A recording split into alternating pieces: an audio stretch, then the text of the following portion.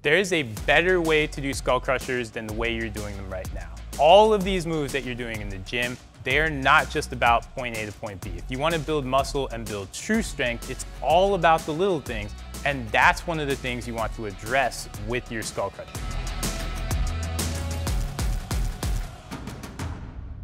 So the ideal way to do a skull crusher, you're gonna tip your elbows slightly back the way Akib is doing it right now. And what this is gonna do is it's gonna put you in a position of tension. This is not normally what we get with the skull crusher.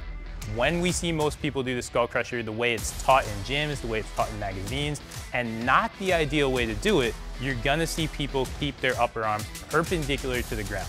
Now what this does, when we watch Akib come to the top of a rep here, what this does is at the very top of this rep, he is no longer in a position of work. His wrists, elbows, and shoulders are all stacked on each other, and he's taking complete tension off of his triceps. He's also invited something else. As he gets tired, he's put himself in a position to let his elbows roll forward, to let his lats get involved in this, and that's not what we're here for.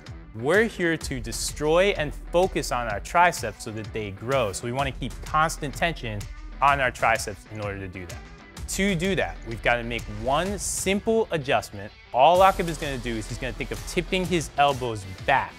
Think instead of a 90-degree angle of forming a 92 or a 93-degree angle. And what this has done is this straight arm position right here, we put him in a position to work for the entire set. So that's going to be 30 to 40 seconds of tension on his triceps, and he has to earn that position at the top. So what this is going to do is it's going to keep constant tension on your triceps through the entire time. That's going to build the muscle and strength you want, so make the adjustment.